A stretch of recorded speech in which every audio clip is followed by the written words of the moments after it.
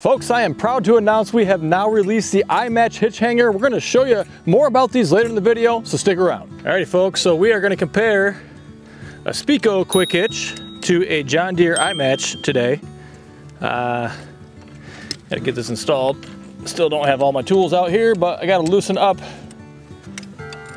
this fitting. I hate these turnbuckles. It's just gonna mount a quick hitch. Doesn't matter if it's a red Speeco or a John Deere iMatch or whatever else you get. They're all gonna mount the same way. Now, so I bought this iMatch brand new. I did not have one handy, so I got one. Now you can save some money on an iMatch, on anything else John Deere. If you go to 247parts.com, enter code GWT during your checkout, you're gonna save some money on anything you order. Could be oil change kits, could be an iMatch, LED lights that they have, all sorts of stuff. 247parts.com. Now, even with those savings, you're normally still paying a bit of a premium for that John Deere green paint. But to each their own. The Speeco eHitch over there is available only in red.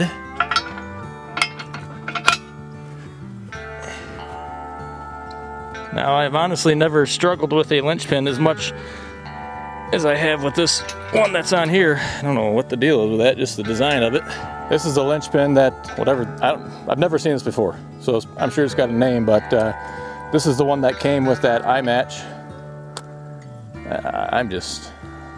I guess I'm just an idiot. I don't know how to operate that thing. I'm used to these, right? You just flip them closed and open them back up. But anyway, that's what comes with the iMatch right there. Come on, it's out. There we go. They're both out there. It works, but see, look at that. There we go. Now both sides did it. But lots of times, it's just the one side that does it and you can't pull it out. You can wiggle it if you have enough room. Yeah, it's all right. I like the old style better. Get this other one on there. Come on, buddy. There we go. Okay, it's on there.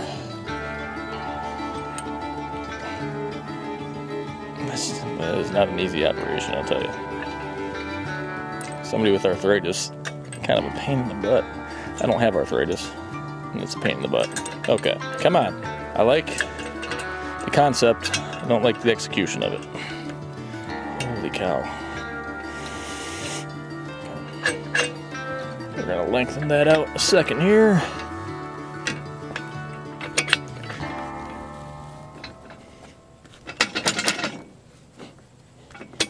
There we go.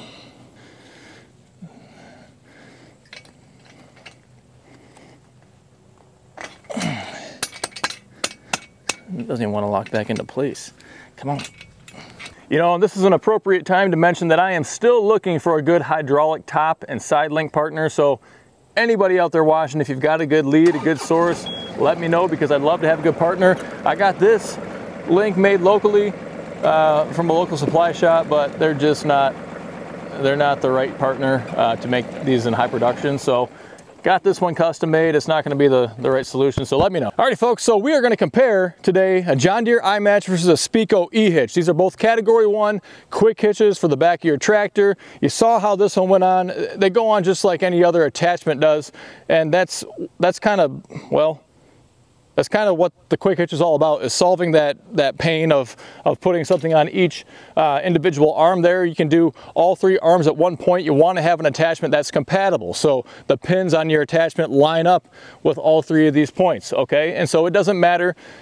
I could put this quick hitch on this tractor, this quick hitch on this tractor. You can have a John Deere, a Summit, a Kubota, Coyote, Massey Ferguson, whatever, as long as it's category 1. But I'm excited today. We're going to show you a new hitch hanger product that fits the John Deere iMatch.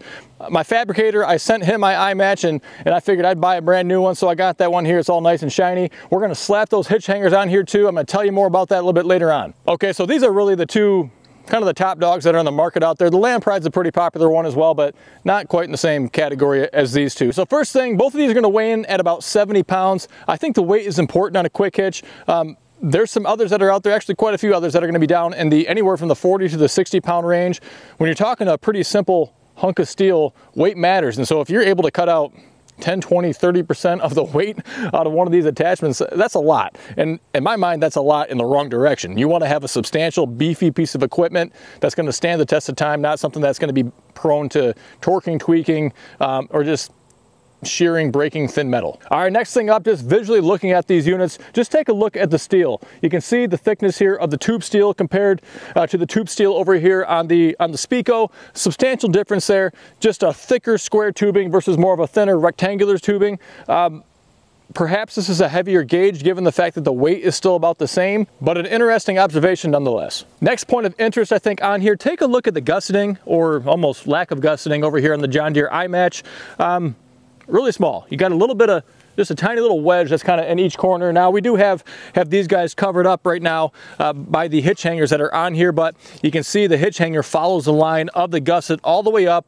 It's a lot more substantial, a lot beefier, and really giving it more rigidity all the way across. And then you really can't see the last major difference by looking at it. Well, unless you want to talk about paint color, you can paint that Speeco any color you want, I promise you. But I think $100 or so upcharge just to get John Deere green is a little bit much when a Speeco and Speeco red will do just the same thing. Now, perhaps one of the most significant cost differences between these two, besides just the cost of the units themselves, are going to be the requirement of bushings, all right? And you'll notice in these lower hooks, a dimensional difference. And we've done videos all about this. I don't really want to dwell on it in this video. We'll link to other videos. But every attachment that you want to hook up to your John Deere iMatch, and for most other quick hitches out there for that matter, are going to require a set of these bushings. A lot of the bushings are going to have a long kind of collar on them as well, and it depends on your style of attachment. You either get this kind right here that is kind of made to fit in a clevis hook where you have two pieces of steel, you can put it on there, or you have the long style with the collar that goes like on just the end of a long pin. But the point being that depending on what style you need, you could end up paying 40 bucks or more for a set of bushings. It just kind of makes it have a tight, snug fit inside of this lower hook. And now this thing won't even fit over here on the Speeco, okay? The reason is this hook is designed to fit directly to a category 1 pin, so there's no bushings that are required. There's no other kind of extra hidden costs that you have to get for every attachment. Once you have the quick hitch, you're done. With the iMatch and most others out there, you got to count on getting bushings and adding up those additional costs for every attachment that you have now and plan to get in the future. Now, as far as everything else goes, these are really the same thing, okay? So the spacing from left to right is going to be the same. The spacing from bottom to top is going to be the same. This guy here and this guy are both going to have adjustable placements for the top hook, because even though there's a standard specification that controls dimensions for the quick hitch and compatible attachments, there's still, it allows for some variation here on that top link, that spacing requirement there. So it's nice to have that. There are old iMatches actually, and some really cheap ones that have a welded top hook. So you lose that flexibility. In my mind, you want to avoid getting one of those, even if it's a really good deal. The top hooks actually on both of these units are both oversized, all right? Like you could put a bushing on there if you want to, but a bushing's not included in the set that you get from John Deere. You just don't really need one for that top hook. It's nice to have some additional flexibility and play to help get things hooked up nicely. The spring-loaded handles, you know, both operate the same way. Same exact thing right there on both. So at the end of the day, it's really the same thing. They're both going to be a quality piece of equipment. I'm not putting this down that it's not a quality piece of equipment. There are some differences in its design for sure. Cost and bushings being the most significant detractors to why I would not want an iMatch, and probably matching green paint, I guess, being the protractor. Is that right? Protractor. Have you seen that little thing? I'm protractor, and it's a protractor with a. We're going to go with protractor. Anyway, so you get where I'm going with this all. Now, a couple of good things about these. We lost one. We had a whole set on here before, but you can get these quick change pins. You can see these bolts, okay, on both of these. That's what they come with. Nothing really quick change about that, but if you go to boltonhooks.com, I don't have an affiliate partnership with them, but they make these quick change pins really nice to swap out and adjust your top link. They also have extended top hooks, okay, for kind of both the import side and the John Deere iMatch side of things. So check them out. Ken's a great guy over there. A lot of cool products besides just these couple of things I mentioned. boltonhooks.com. Alrighty, now I'm looking around for the hitch hangers. I got them some around here, but we're going to put those on now. Folks, we are proud to be sponsored by Rim Guard Solutions, a liquid ballast weight. It goes right inside your tires, completely hidden, We're big on safety on this channel. These tractors are just too light and tippy right out of the factory. Not only is it gonna help with safety, keeping those rear tires planted on the ground, it helps with loader efficiency and traction too. The benefits of rim guard include being the heaviest all-natural liquid ballast weight on the market. It's not gonna corrode your rims like the old calcium chloride. It's not gonna freeze, and it's available at over 1,000 dealers nationwide. Find the dealer near you at rimguardsolutions.com. All right, let's get these bad boys installed. One for the left, one for the right. Now, we kind of designed these to be installed with this extra portion hanging towards the back. Have seen a few folks install them the other way, so like this one over on this side, I guess it doesn't really matter as long as it doesn't interfere with anything that's on your, you know, on your 3-point, or on your quick hitch, I should say. But we're gonna go ahead and get this, take these bolts off of here, or these nuts, I should say. Washer. Take our little retainer bracket off. Pick that up so I don't lose it. There we go. Kind of work that up. You can see, you'll see a difference in the steel design, all right? Because we kind of matched this one to the radius and diameter and all that, whatever else stuff that the iMatch has. And you can see, well, let me show you here how it kind of falls back a little bit. So that's what this piece of steel here holding it in place is going to do. Have the lock nuts on there and everything else. And you can see the weld that's on the seam. This is our wide point, all right? And there's a little bit of variation there in the amount of weld that you have. And so we tried to make it just a hair wider than that just to account for it. So some might be a little bit more snugly fit than others. There's very little play in it really, either way. I'm gonna take my gloves off for this part.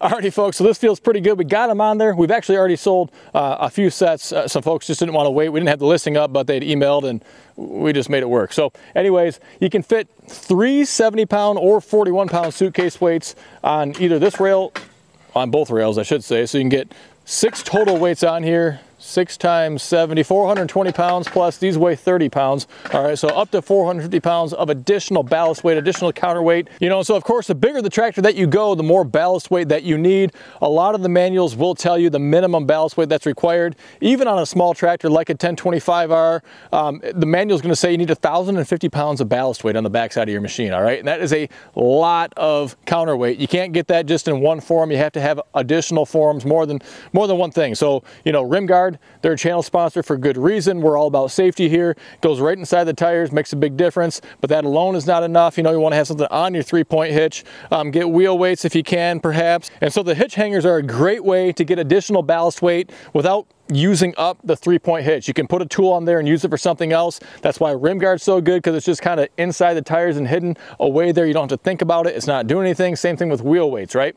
So you put something on your 3-point hitch, like a ballast box. You know, we actually also offer the Versa bracket that you can put on here and hang suitcase weights. It becomes a trailer mover as well. Has a little platform. You can put a chainsaw in there. You can put a toolbox on there. Has chain hooks, all sorts of other things as well. And so while the primary function would be additional counterweight or ballast weight for your tractor, another great function of the hitch hanger is, say you want to get more down pressure on attachment, on a landscape rake, on a box blade, whatever it is, you can have this additional weight kind of pushing down into the ground with that attachment to get better scraping power. Say even a rear blade, if you're scraping your driveway, scraping snow and ice off and that kind of thing in the wintertime, some more ballast weight back here not only helps stabilize the tractor and keep traction going, but gives you more down pressure and scraping ability. So both versions of these hitch hangers are made right in the USA, American steel, American labor. They're my fabricator that I use. This is patent pending.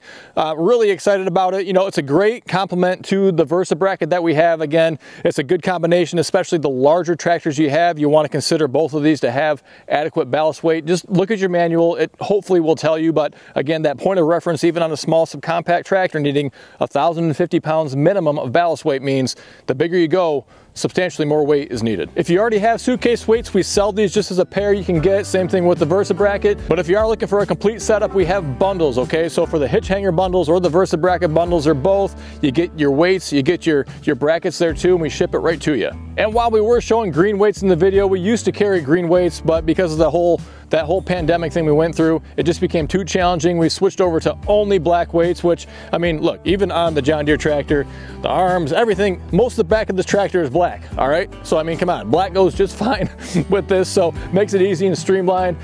Black hangers, black Versa bracket, black weights. Alrighty folks, well if you're interested in getting some of these products, we'd love to help you out. Check out goodworkstractors.com. We sell and ship attachments all over the country every day of the week. So we mentioned quite a few ways to get ballast weight in this video, but there's more than what we said. So if you have something else that you use for ballast, leave a comment down below. I hope you enjoyed today's video, and we'd love to have you stick around, so hit that subscribe button right down below.